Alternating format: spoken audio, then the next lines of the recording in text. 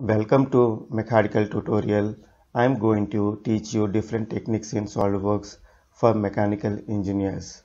I am going to train you different modules like surface modeling, sheet metal and enclosure design, product design, plastic components design, reverse engineering and many more tips and tricks in SolidWorks. Hi, today I am going to explain about screen capture in SolidWorks. Also I am going to explain why we should not use print screen. See, usually when we make any presentation, if I want to capture this image, usually what we do is we press the print screen button from the keyboard. So when I press this print screen button and paste this, the complete SolidWorks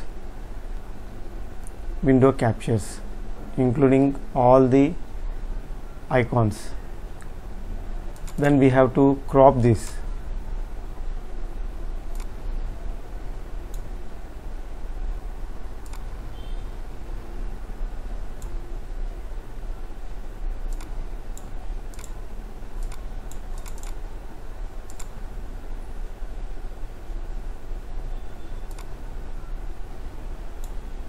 Which consumes a lot of time.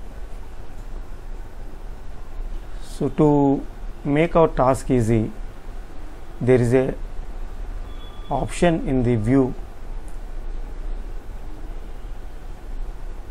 that is screen capture and image capture.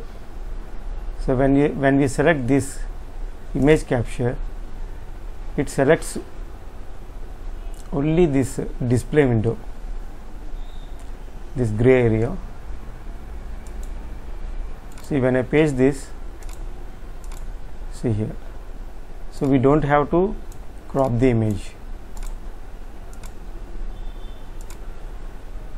So this is the easiest method to capture screen in SolidWorks, and we should avoid print screen button while making a presentation.